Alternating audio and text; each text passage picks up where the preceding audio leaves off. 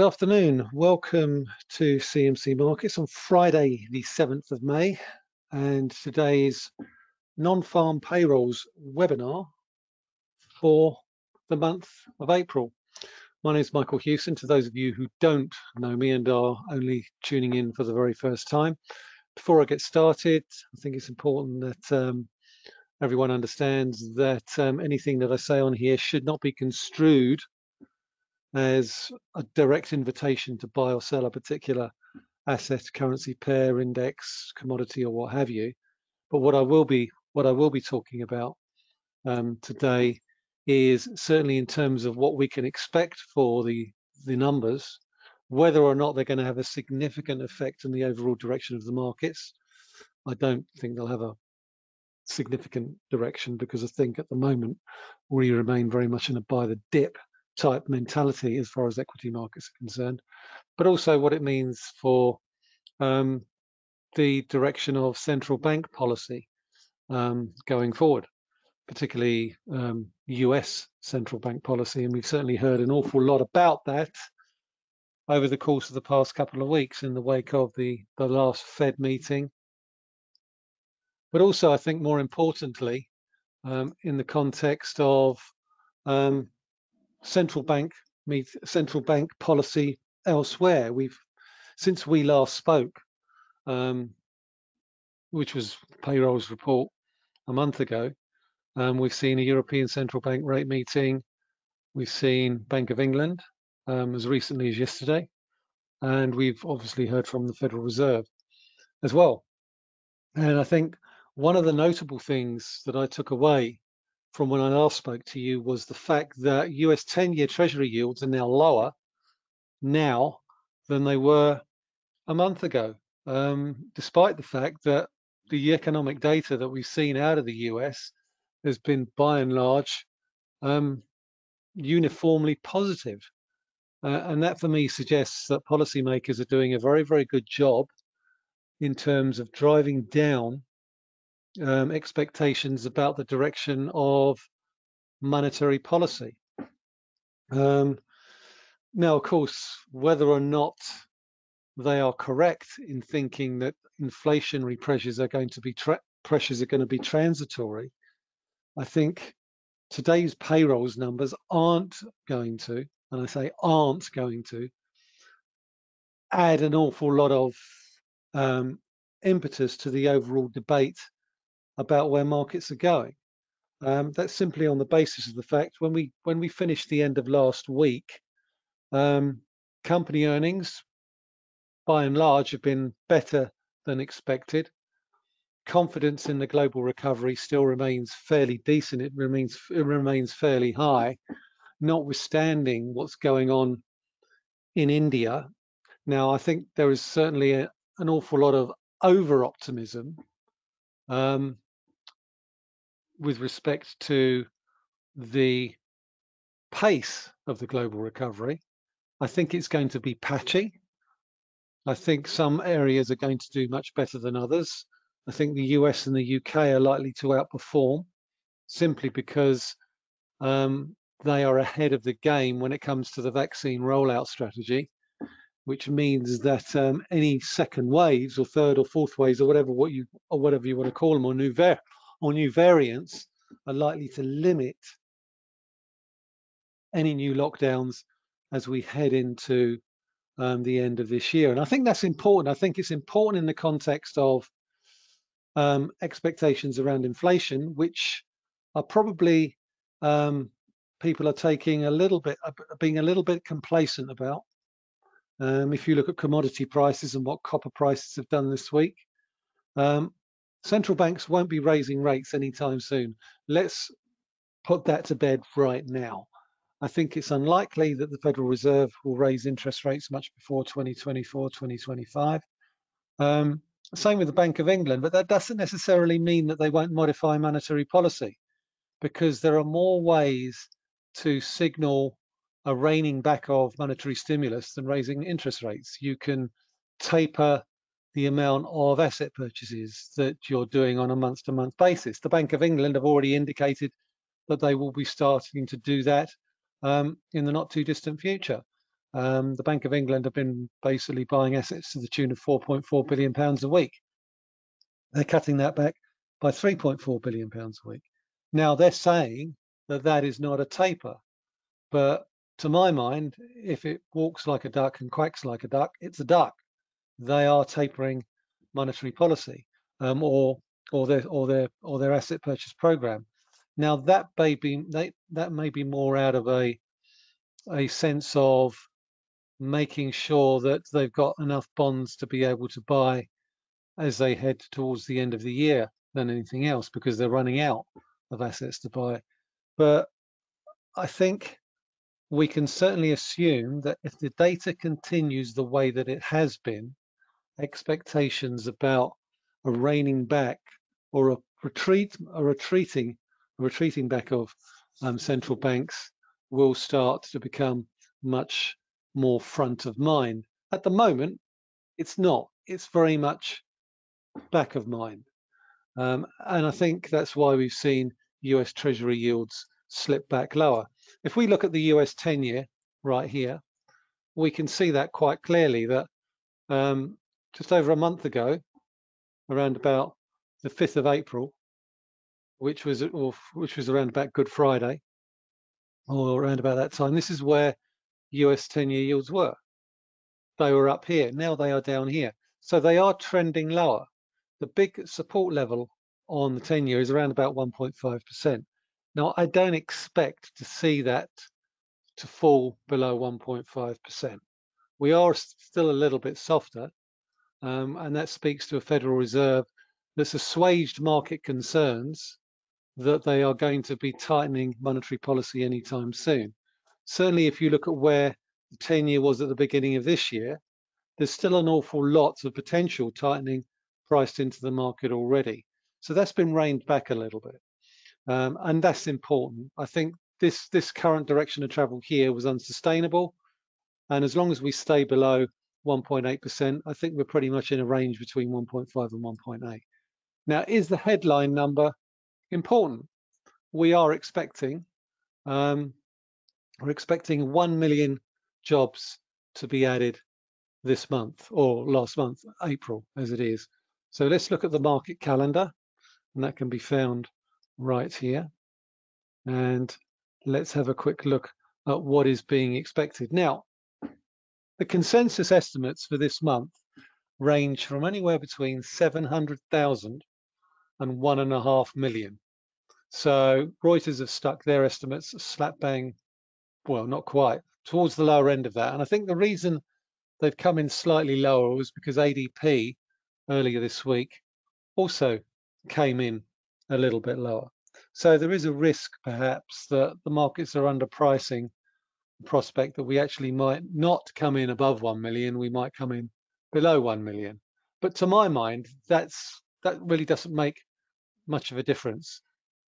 What's significant is the direction of travel. And while Jay Powell indicated that one jobs report does not a trend make, I think there will be disappointment if the numbers aren't anywhere north of 800,000 or 900,000. They should be well above that, given what we're seeing, the anecdotal reports from businesses that they're struggling to fill positions, that jobs are coming back online. In April, also, we saw the theme parks in the US reopen.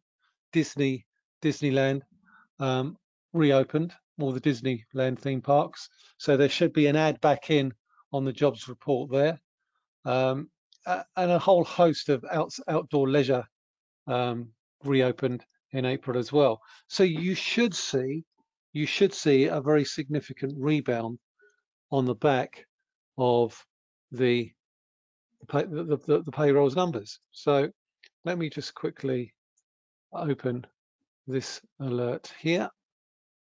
And we've also got the Canadian jobs report. It's important to keep an eye on that. And that seems pretty pessimistic. They're looking for a minus 175,000 number there, which to my mind seems a bit odd, given the fact that we've seen such big gains going forward. And that potentially introduces an element of downside risk, I think, in terms of, or upside risk rather, in case of the Canada jobs number, because I think there's a distinct possibility that maybe expectations are a little bit pessimistic when it comes to that. But we want to talk about the dollar. So at the moment, the dollar is at the bottom end of its recent range. So whatever the payrolls report is today, the downside to the dollar seems fairly limited if we look at it through the prism of this chart here. Decent support in and around 943. Now this is the CMC dollar index. It's not the same as the dollar index because it has a much greater weighting of the Chinese renminbi in it and a much lower weighting on the euro dollar. But nonetheless, what this is telling me is that the dollar is range trading. So the downside in it, irrespective of the numbers, is likely to be fairly limited. And one of the reasons we've seen the dollar weaken over the course of the past few days, in fact, the past month or so, is because of higher expectations about euro area reopening. And that's given the euro a little bit of a bid. There's also been talk that the ECB might be looking to taper when it comes to its June meeting. Now, I think that's highly unlikely, but the fact of the matter is, whenever you hear policymakers talk of tapering bond purchases and what have you, the markets tend to front run anything like that, and they tend to adjust their positions accordingly. So while the euro is stronger, it doesn't necessarily speak to a much more optimistic economic outlook, because European economies are looking to reopen, but they remain very much behind the curve when it comes to vaccinating their populations, and their infection rates are higher. So there's a much higher degree of risk in terms of their reopening than there is, say, for example, the UK or the US, where the percentage of the population having first doses is much higher. So that sort of helps explain why the euro has recovered against the dollar, and also why the pound is looking an awful lot stronger. And I think also the fact that the pound, while it's lost ground against the euro, by and large, I still expect the pound to rise against the euro. So in terms of the overall dollar picture, I'm still of the opinion that we're in a bit of a range, and the downside should remain limited. I'll only revise that opinion if we drop significantly below the lows that we've seen over the course of the past few months. So moving on quickly to gold, because we need to do that. Gold prices. Now, we've seen a significant move higher in gold, and a large part of that has been because of the softening in US yields. If I cast your mind back to that yield chart, that US 10-year yield chart, US 10-year yields were at the top end of their recent range a month ago when gold was on its lows. There is an inverse correlation between the two. Weaker yields, higher gold; stronger yields, weaker gold. So at the moment, gold is towards the top end of its recent range and could well find it a little bit difficult to get through this area of resistance through here, because that roughly equates to around about 1.5% on the US 10-year. So if you get a sell-off in bond markets, US yields will go higher, and as a result, gold should find a little bit of a lid. At the moment, gold is looking a little bit overbought, but that's not to say that we can't come back all the way to 1835, 1836. But I would suggest that these sorts of levels, gold is looking a little bit toppy. Brent crude, similar sort of story here. It's starting to roll over a little bit. It's important to remember, and those of you who've been regular listeners to my webinars will know that there's a big top at $72.50 on Brent. And that's where we ran out of steam in March, 2 months ago. Coincides with the peaks that we saw in 2020. So it's a huge level at these sorts of levels, and OPEC Plus will be reluctant for prices to go much above where they are now. Now, next week, we've got a CPI number out of the US, and all this talk about inflation obviously is raising concerns that we're underestimating the effect that higher prices could have on central banks' reaction function when it comes to higher prices. We're certainly seeing higher prices in terms of prices paid data, producer prices.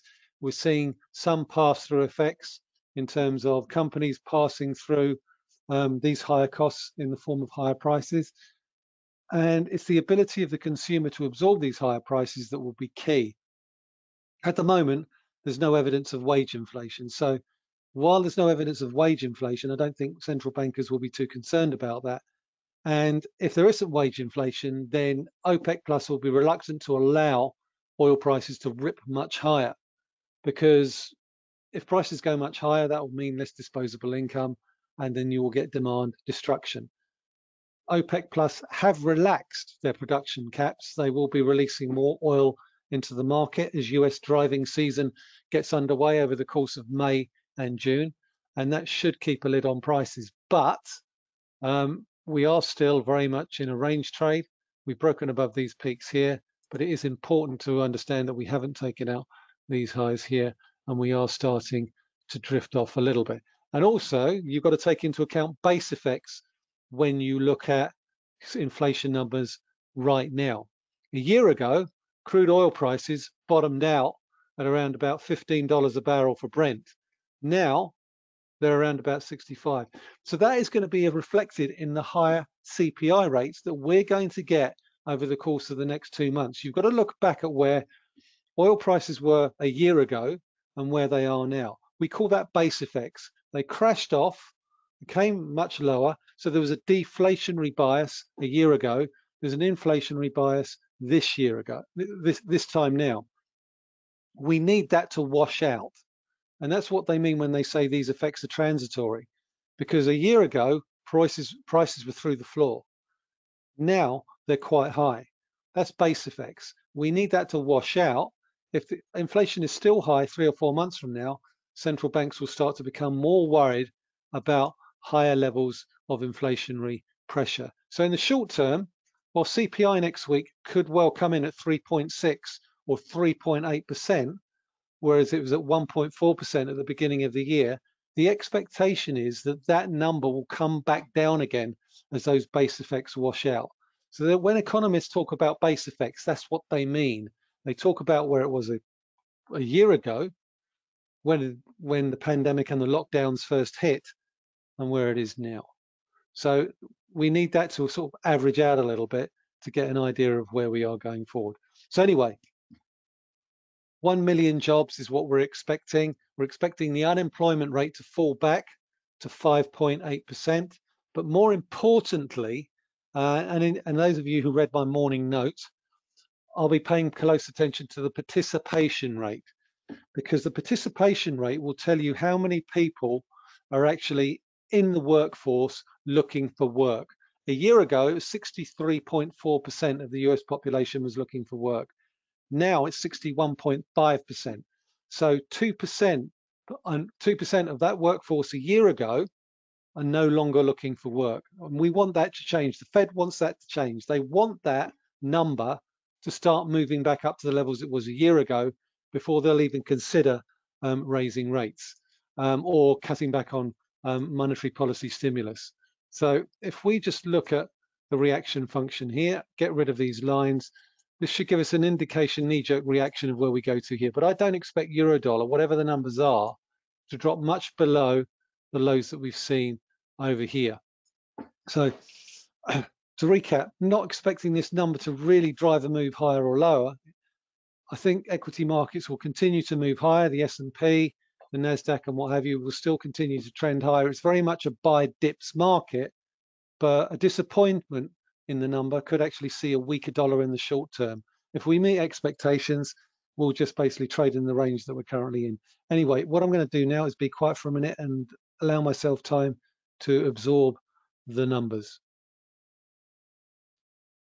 So that was the Canada numbers you just saw there.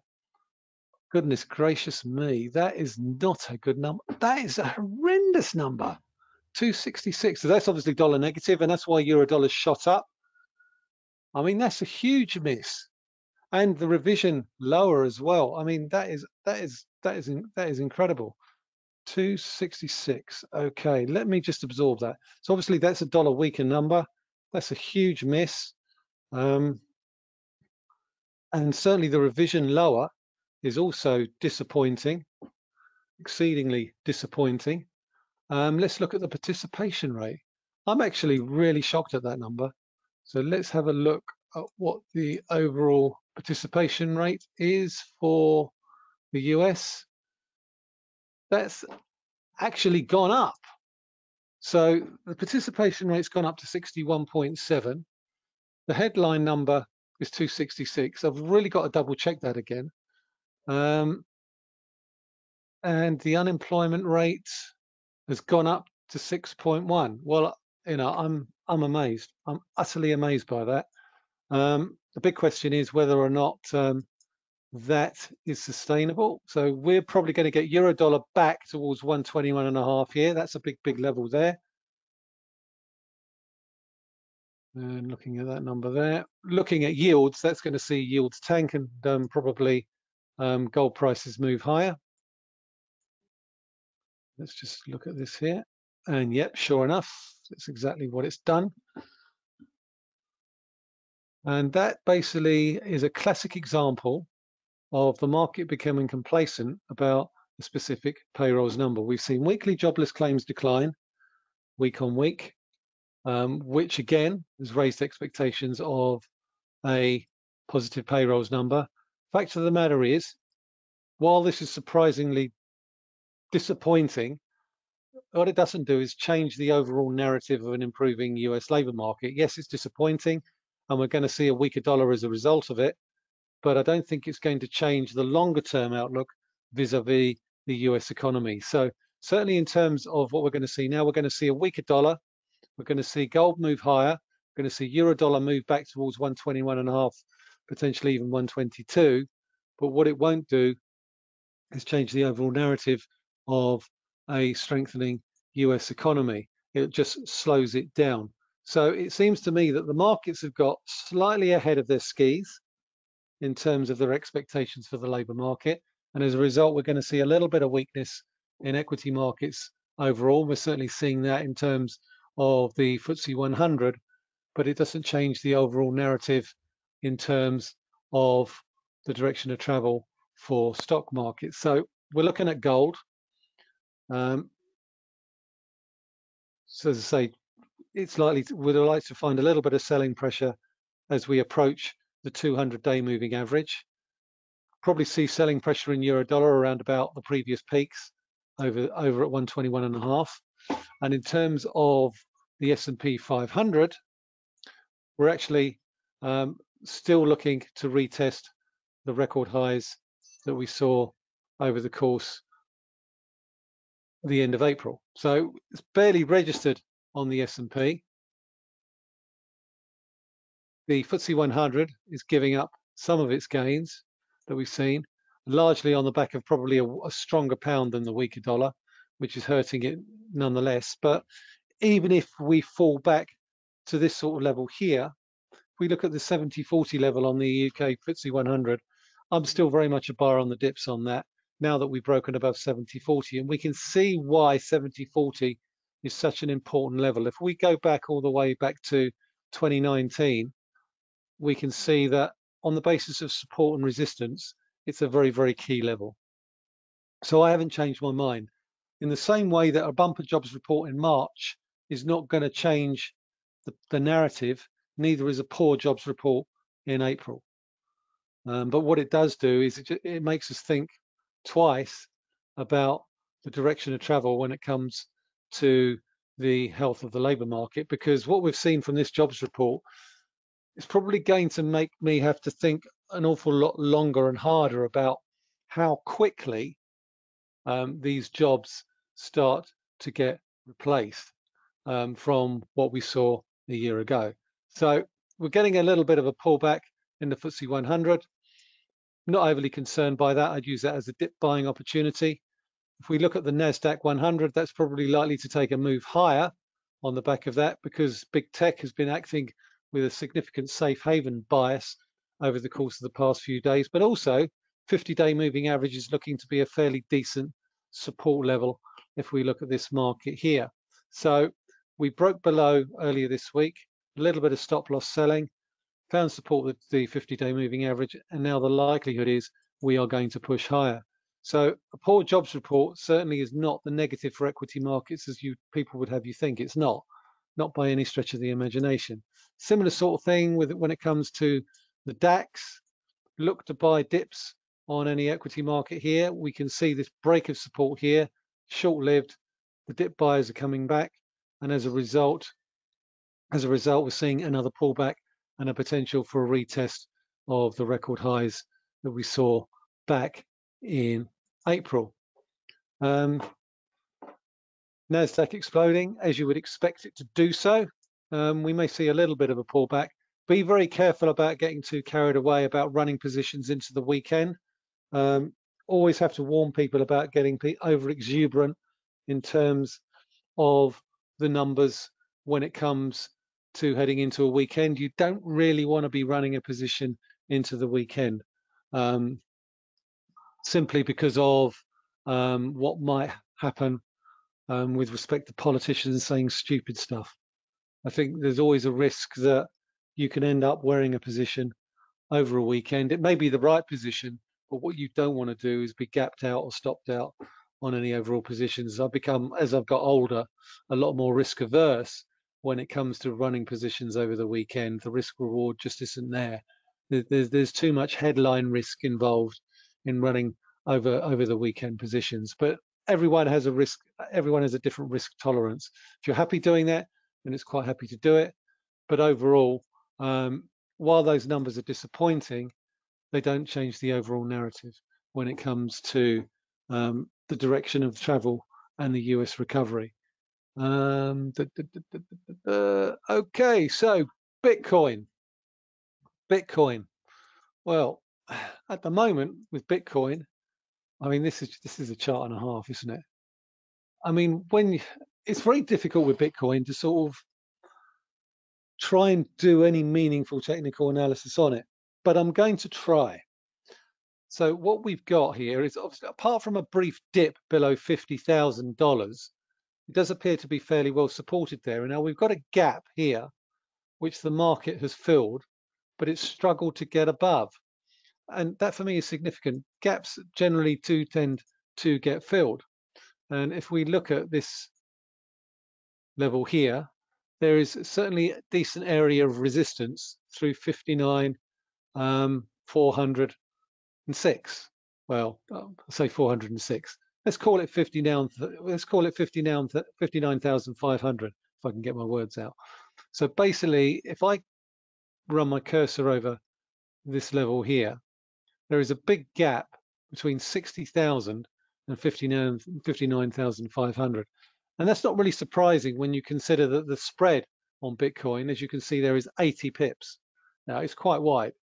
So, you know, unless you've got deep pockets for Bitcoin at the moment, if we're to see a test of new highs, we need to clear this gap resistance, because gaps can act as a bit of a selling window.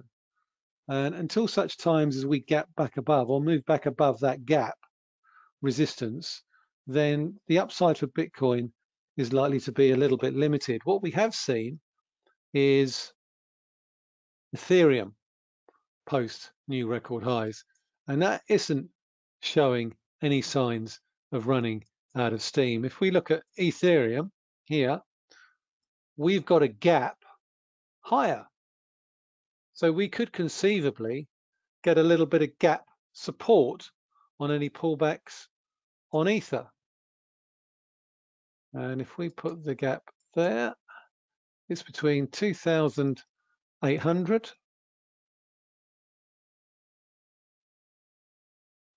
and 2,900. So there should be gap support in Ether on any pullback on that crypto. So at the moment, Ether's looking fairly solid in terms of buying interest, whereas Bitcoin looking a little bit toppy. So you really pays your money and you takes your choice, I guess, when it comes to where you hang your Bitcoin Ether hat or your crypto hat. Now, another way of gaining exposure to crypto, if you don't want to put all your eggs in one crypto basket, is maybe to try and put your money in a crypto basket. we've got three crypto indexes. We've got a major crypto index, which basically is Bitcoin and Ethereum, which are the major components, and to a lesser extent, some of the smaller coins, or you've got emerging crypto, or you've got all crypto. But there are a whole host of different cryptocurrencies that you can keep an eye on. And it's notable here that the biggest gains that we're seeing thus far today are in some of the smaller coins like Litecoin or Monero or Neo or Stellar Lumens, which are giving much bigger percentage gains. But of course, that comes with a little bit of a caveat in that sometimes the spreads can be a little bit wider. Nonetheless, you've got Stellar Lumens, which is at record highs. So again, there's likely to be a little bit of selling interest around there. You know, and when I'm looking at a particular market, I'm very interested in the highs and the lows and what they're doing. And generally, previous highs or previous lows tend to act as resistance and support. And when they break, they then reverse their roles. So, you know, it's very important in the overall scheme of things as to look at the relationship between highs and lows when you're making trading decisions. So in terms of the FTSE 100, very much a case of buy the dips when it comes to looking at that particular index. And certainly that 70, 40, 50 level is likely to be a decent area of support if we dip back towards it. The Dow is looking a little bit soft at the moment. It's coming back off its all-time highs, but nonetheless, that has been outperforming in recent days. Unlike the S&P and the Nasdaq and the Russell 2000, which has been underperforming. But again, you know, look at this index here, very much in an uptrend. And first rule of technical analysis is the trend is your friend. And at the moment, we can see that there's still fairly decent demand. Looking at this candle here, that long tail suggests to me that there's no appetite to really push the Dow much below this series of lows through here. You've got 1, 2, 3, 4, 5, 6 lows all the way through this particular index here. So that's important. It reinforces where the areas of support are for the Dow. If we look at the small cap, which is more representative of probably the US economy, that has pretty much traded sideways over the course of the past three months. It hasn't gone above its previous record highs, but nonetheless, the dips are getting shallower. So the direction of travel is still positive. It's just an awful lot choppier. You know, and unfortunately, this is the way, you know, this is what makes these markets so much more difficult to trade. But also using very good, consistent rules when it comes to technical analysis, you can at least take some of the chance out of the way these markets move. So once again, the Nasdaq seems on course to retest these peaks above 14,000 that we saw earlier in April. Okay, so quick question. IBEX 35, I'm being asked. Why are small caps underperforming lately? I mean, I think that's the big unknown at the moment. I think the reason they're underperforming is simply because investors prefer big cap stocks. It's safety in blue chips, no more, no less. And I think that's why smaller caps are underperforming. But Alan, the FTSE 250 is outperforming the FTSE 100. So it's not necessarily true. If you look at the FTSE 250, it has significantly outperformed the FTSE 100. The FTSE 250 is near record highs. The reason the FTSE 100 has underperformed is largely because of the fact that it has a whole host of retail and travel stocks in it, and that is causing it to underperform relative to the bigger caps. You look at the companies that reported this morning, British Airways, IAG, you've got IHG, Intercontinental Hotels Group, which own Holiday Inn. I mean, the travel and leisure sector has underperformed significantly and is underperformed in terms of the bounce back because restrictions for international travel are likely to be the last that are least. They're going to be the last to bounce back. Hotels are doing slightly better on a localized basis If you look at IHG, China region has bounced back. It's 37% below 2019 levels in terms of revenue per room. IAG, domestic travel, is not a particularly big component of IAG's revenue base. We're in the same way that it is for, say, EasyJet or Ryanair. They rely that much more on international travel. Now, international travel will be the last to get up and running. Transatlantic travel corridors could be a positive for that. The US, UK, transatlantic routes.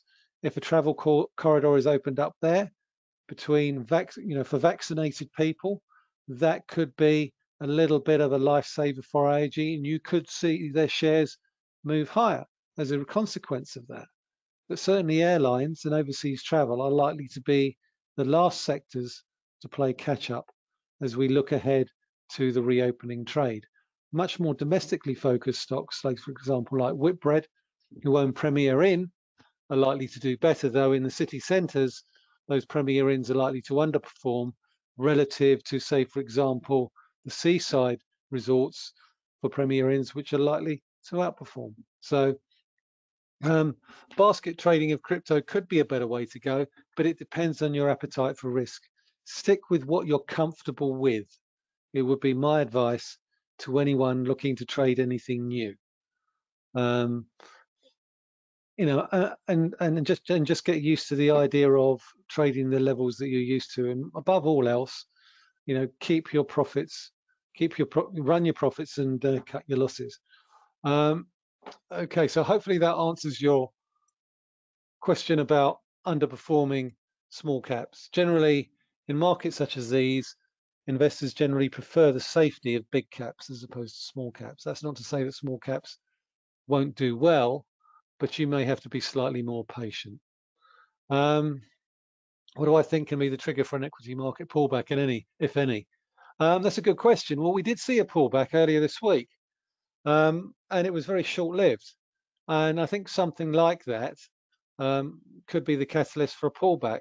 But ultimately, while central banks remain committed to easy monetary policy, and while you've got a US administration talking about further fiscal stimulus, it's very hard to see where that black swan event could come from.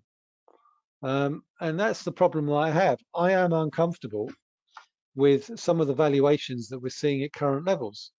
And certainly I think you have to look in certain pockets for sort of a significant pullback. Say, for example, next week we've got Airbnb's latest earnings numbers. I've talked about that in my weekly video, which you can see. It gets posted live on the CMC website at 4 p.m. today. But again, you can also see it on the YouTube channel at youtube.com/CMC Markets PLC. Airbnb has a market capitalization of $94 billion. Right, its overall revenues in 2019 were its annual revenues were $4.8 billion. Now, with the best will in the world, their expectation is for a return to 2019 annual revenues sometime later this year, maybe early next year. Now, Airbnb's $94 billion valuation is nearly double Marriott's market cap. Marriott, which is an international hotel chain, which has got a suite of hotels all over the world, and well above IHG, which also has a global hotel chains. Now, you can argue that, yeah, Airbnb doesn't have the real estate cost that Marriott and IHG do, but they don't have any assets whatsoever to speak of. So what justifies that $94 billion valuation? Nothing. And at the moment, if you look at an Airbnb chart, for example, which I will do when I'm looking at the IPOs that we've seen over the course of the past few days launched, for me, there is zero justification for that sort of valuation. Nonetheless, we've come down quite a lot from the $220 highs there, and we're now around about 153. but nonetheless, it's still an eye-wateringly high valuation. And then we look at, say, for example, something like what we saw yesterday with the Honest company, Jessica Alba's new renewables. Obviously, that's only 2 candles there because it's only been trading for 2 days. But there we go. That's started to drift lower as well. And then you've got companies like Vroom, who are also reporting next week. And then you've got Disney. Now, Disney's an interesting company because for me, with the reopening of the theme parks, Disney should actually start to see its revenues improve as people start to go back to open air activities, and they could actually reap the benefits of that. They've done well from the streaming, but if we look at Disney charts, say for example, and this one here, I've drawn a nice little line on this chart. So if Disney surprises to the upside, this uptrend that we've seen over the course of the past few weeks or so could actually continue. And actually that trend line is rubbish because it's not even anchored to a particular point. So let me just redraw that. Get rid of that. Hang on. Delete and redraw it. Very important that any lines that you draw are accurate. There's decent support around about 180. We've bottomed there for 2 or 3 days in a row, so it might be worth sticking a line in through there. There we go. So are we hitting a short-term top in Disney? It's hard to say. I will certainly be interested to dig into the details of today's payrolls report to see why consensus estimates were so wide of the mark. It's certainly going to make for an interesting read, and whether or not we'll get a very big rebound in the May numbers, given the very decent employment components that we've seen in the ISM reports this week for May, April and May. I'd like to know where those missing jobs have gone. So hopefully I'll have a look at that in the wake of this webinar, and hopefully try and put a little bit of colour onto why today's payrolls missed so much. Right, thoughts on copper.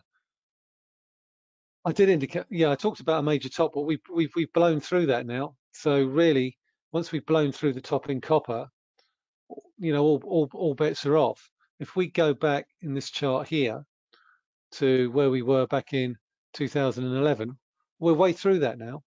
So really, it's a question of where do we go to next. And for me, the next target for copper is around about $5 or so. That's really the key level for copper going forward. You know, that's a significant line in the sand really for me. I think that's the next round number target for copper prices going forward, now that we've broken above the previous highs. So I did say something about the crude oil. Yeah, I mean, I talked about the fact that there's a significant top at around about $72.50, which, just to recap for you, is this chart here.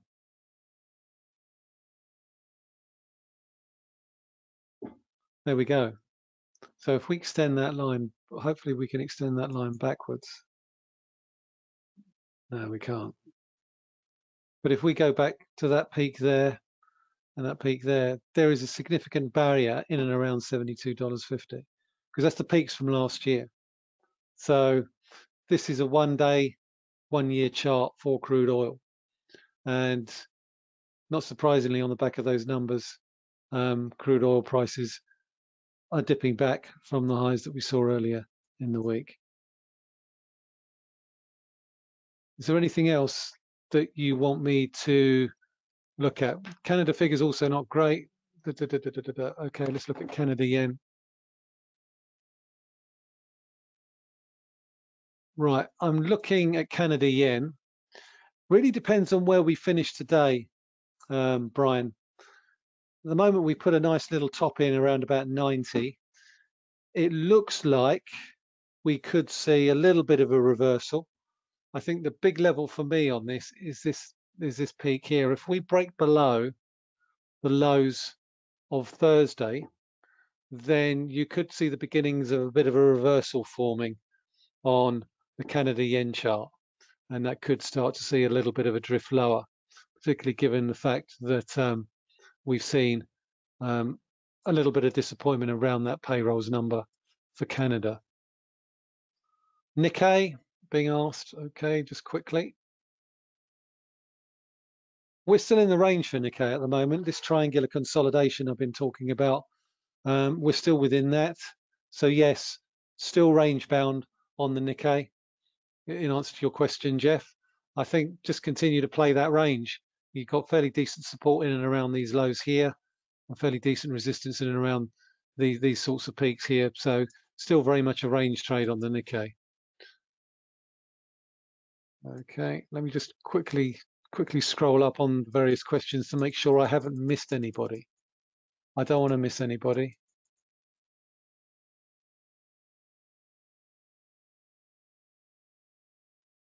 What's happening with dollar CAD? I knew there'd be a question on that. I'm sorry, I almost missed it.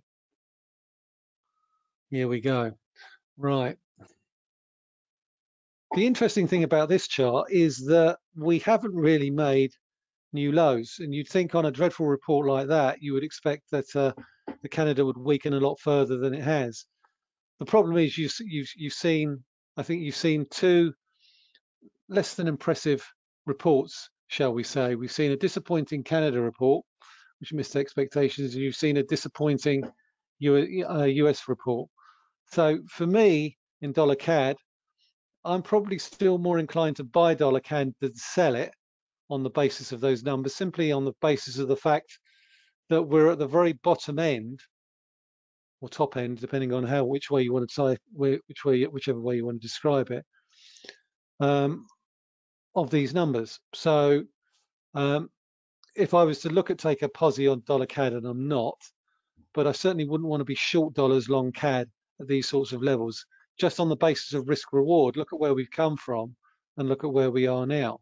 So for me, I would expect to see a little bit of a rebound over the course of the next few days, simply on the basis that, again, we don't want to place too much emphasis on one particular set of numbers. So hopefully that answers your question, Steve. I don't expect too much of a directional change on dollar CAD, but if you were to force me into a position on it, I would probably be more inclined to be long dollars, short CAD than the other way around.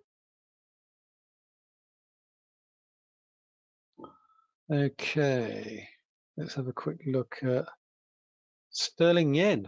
Wow, that's a bit of a number. Sterling yen. There we go. Let's get rid of that. Well, the bias on that still remains very much buy the dips on sterling yen. Let's draw some lines on this and firm up the analysis.